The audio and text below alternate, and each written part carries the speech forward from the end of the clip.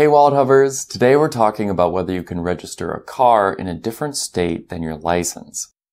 In most states, the answer is no. In fact, only a handful of states allow you to register your car with a license from a different state. In these states, you do not need an in-state license to register your car. The only requirement is that you can prove residency in the state where you register. You are not obligated to register with one state over the other, and in some states, you can even have dual registration. In all the remaining states, it's a little trickier. If you're permanently moving to one of the remaining states, you're required to get a new driver's license as well as a new registration for your car. So your license and registration need to match each other.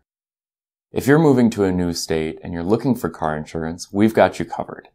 To check out WalletHub's guide to the cheapest car insurance, just click the button here.